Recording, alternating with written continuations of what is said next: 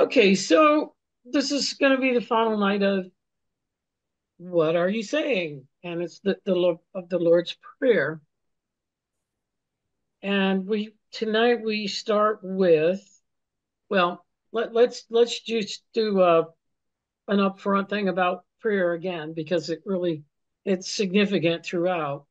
And so remember the Aramaic word for prayer is slotha, and it means to tune in or set a trap, to set your mind like a trap and wait patiently to catch the thoughts or counsel of God. Hold on. Oh, pardon me. Oh, excuse me.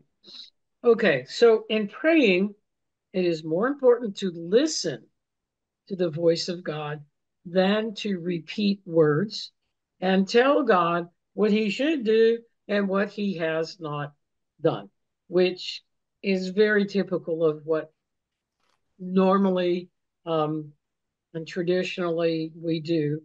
We we decide, okay, now this is what I'm going to do. I've made my decision, and then we pray, um, and and tell God, okay, help me, God. I've made this decision. When God might not, that might not be the plan. So anyway, but the key to all of this, the Lord's Prayer, but all praying is to listen and to catch the counsel or the guidance of God. And so the other interesting thing about the Lord's Prayer is that it encompasses the heart of Jesus' teachings. In other words, if you go through, especially if you go through Matthew chapters 5 through 7, those are pretty much all the teachings of Jesus. And and when we've gone through the Lord's Prayer, we've focused on many of those teachings because it's all wrapped up here in the Lord's Prayer. Okay, so tonight we're starting with, all right, the usual thing that everyone says is lead us not into temptation. However, this is the classic mistranslation from the Lord's Prayer. It is, do not let us enter into temptation. Why? Because God tempts no one. And the God, the loving parent, does not lead anyone into temptation. So, um, and one of the backup scriptures here happens to be from James 1, 13 and 14. Let no man say when he is tempted, I am tempted of God. For God cannot be tempted with evil, neither does he tempt any man. But this is important. But every man is tempted by his own lust. He covets and is enticed. So um, God leads no one into temptation. Rather, he helps, sustains, and delivers those who are tempted with material things of this life and the things of the flesh. Um, and we have another. This is a famous verse, um, and this was Jesus right before he was arrested, um, and the disciples were in the Garden of Gethsemane, and he said, "Awake and pray that you may not enter into temptation." And the spirit is indeed ready, but the body is weak. And so the emphasis, Dr. Lamsa, like I told you before, uh, much of this is that we've done on the Lord's Prayer does come from Dr. Lamsa. And but the important thing here is that temptation, or you can call it trials or difficulties, come from materialism or worldliness. If you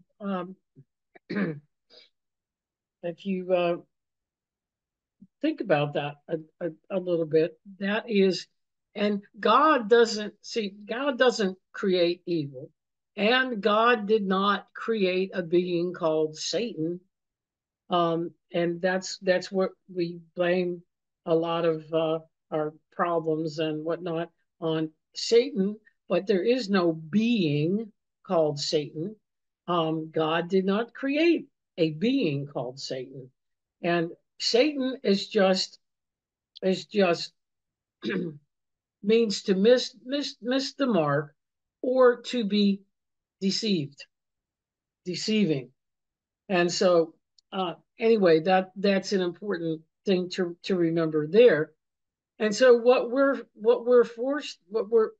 we have to do in this life is we have to keep a balance between the spiritual principles, but our our spiritual life and material things. Now, and we talked about this a little bit, because material material things come into play in almost everything here. But um, in our world today, I mean, material things, stuff, it does dominate our lives, and keeping keeping within the the spiritual principles, the teachings of Jesus and whatnot, it is tough to do. But here we're just asking God and saying, you know, um, help me to not enter into temptation. And so, and how do we resist temptation? All right. Well, we go back to the um, let your counsel come, thy kingdom come. Okay. Um, so we go back to that, because if you if you're listening, like we just talked about with the prayer, and you're hearing God's counsel, um, then that's how that's how you will be that's how you can be helped from getting into the temptation, and help to resist that temptation. And so it all falls back again on communing with God, who is your father, who is all of our father, parent, beloved. Okay. So we we listen, we get, and if we're, if you're looking at like something that's tempting you, and it's you just turn, and you just say in your mind, you don't even have to say it out loud, wait a minute, okay, let me see, what's my counsel from God. And that will help you. And of course, that's the whole, this following God's counsel and God's guidance is, it's it's it's the mission, it's the total mission of Jesus. um and and it's emphasized here in the Lord's Prayer too.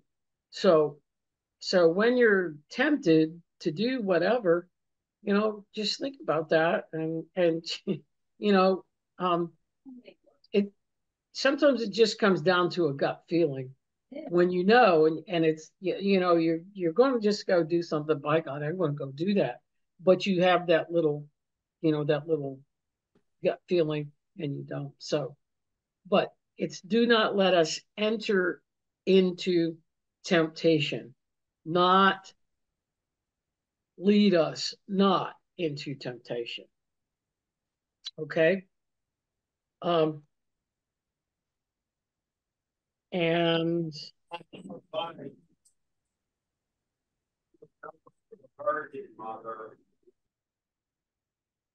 um,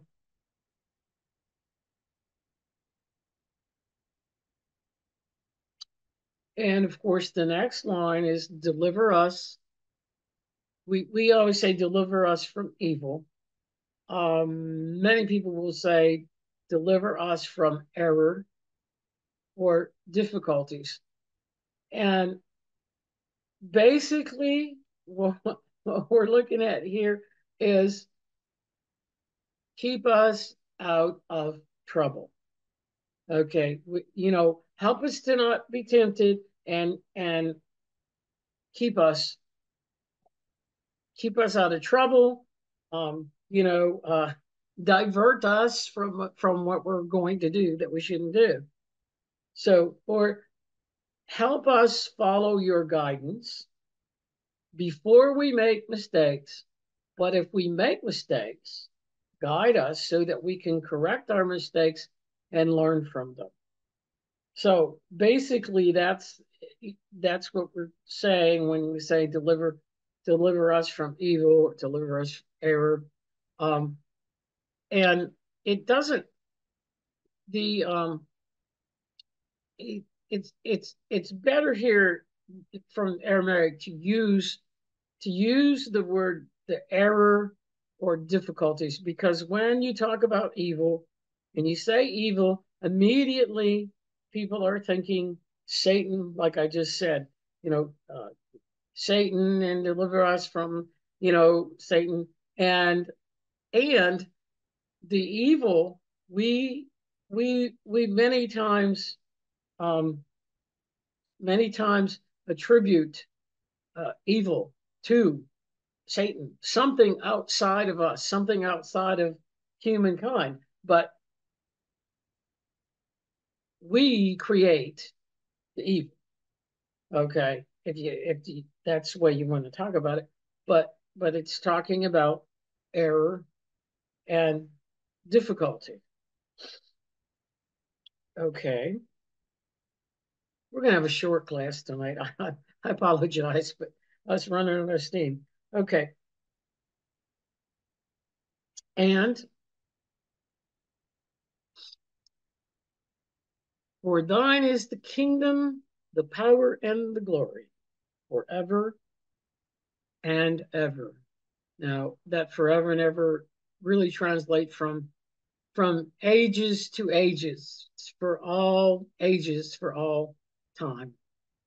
All right. And interesting thing about this is that this line, uh, this line was added, okay, um, to the original prayer, and that many times there are many times in the Bible where where and I have it marked in mine because when we studied with Dr. Erico, we went through all this and what was this Jesus or was this not Jesus and whatnot. But um, but it was added later. Now, just a little example, and I don't know if any of you know the Catholic religion or whatever, but um, when I was young, that's what my mother was Catholic, and so I basically was. But I remembered, okay, and because I have been around some other Catholics lately, and I heard them saying the prayer. Well, early on, and I guess it was many years ago now, um, the Catholics, if you were Catholic, you did not say this. This was not part of the prayer. For thine is the kingdom, the power, and the glory. However, when I lately, just recently, I heard some Catholics praying, and it is now in their prayers. So it just adds to the, to this study and whatnot here, that this line this line was added later. Uh, why? Who knows? It's a scholarly thing, I believe, or a scribal thing. So, but basically, we're saying that God, the beloved Father, and you could substitute the word parent here, remember that, is the one power from whose love and guidance comes all good. And of course, God's kingdom, which is now, we'll talk a little bit about that, is the only everlasting kingdom. Okay, why? All right, now remember, God God's kingdom is a spiritual kingdom. Okay, God is spirit. Okay, and remember, we did God is everywhere throughout the universe. God is in us, and God is in all things. So, and the fact that God is spirit, it doesn't go away. It's everlasting. And then let's go a little further, because I didn't have a whole lot tonight, but let's go a little further talking about the spirit. Okay, we're talking about a spiritual kingdom because God is spirit. Okay, now we also are spirit. Okay, we are made in the image and likeness of God. So our spirit, remember, we are let's see if I get this quote right. We are a spiritual being having a human experience, or whatever. But think about this. We are body and we are spirit. We're physical and part and spirit. Now, the physical part of us is not everlasting. Okay. But that speaks to duality. Okay. Well, that's fine. God is one, God is all. Exactly. There's nothing Yes. more than all. And God is spirit. Therefore, there is only spirit.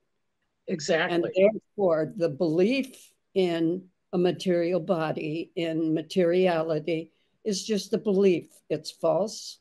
It's not true. Well, right. Although it's um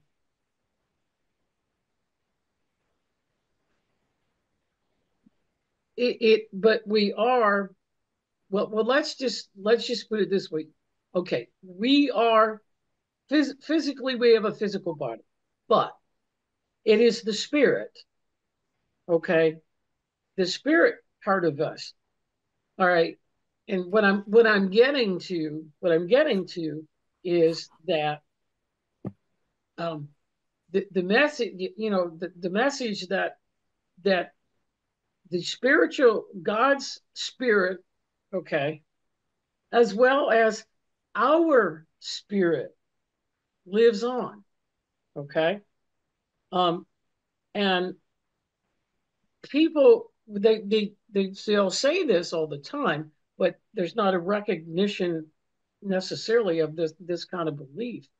But um, but many people say, okay, well, your loved one dies, and then but the spirit lives on. And so I guess what I'm saying is that our spirits, because it is spirit, our spirit, it does. We live on. Okay. And when we die, our physical body is, yeah, kaput, but the spirit, the spirit lives on. And that's part of I mean, yes, understanding that God is spirit is another thing that is not understood by many. But when we're talking about the everlasting kingdom, yes, it's God's everlasting kingdom. Um, our and material things. Think about this. We work so hard to get material things that when that well, they don't last either. They're gone. When we die, they're gone. So um, I just thought I would toss that in with regard to this. Uh, but yes, there is only one power, and the other thing, remember when we say this, God is good. Okay, God is spirit, yes, but God is love, and so you can't get any bad guidance from God. And um, so anyway, just wanted to emphasize that because it all fits together and it's all found right here in the Lord's Prayer. But conceptually, it's difficult for some from traditional settings. So, all right, now let's. Oh, we have Amen. Now, the interesting thing about Amen is that Amen itself is actually an Aramaic word. So when you say Amen at the end of anything, you're saying Aramaic. You're speaking Aramaic because that is an Aramaic word. But the Amen basically means, okay, whatever you're saying here, whatever you're saying, whether it's a prayer or whatever, that you will back it up. It's like being signed, sealed, and delivered. And that's the meaning of amen or amen, however you say it. But that's the meaning that comes from Aramaic. So we're gonna just now go over the things that we talked about and these principles that are found here in the Lord's Prayer. God is everyone's beloved parent. And remember, this takes away many people have had the problem with God being father and a feminist thing, but no. All right, beloved. Okay, God is the beloved parent, and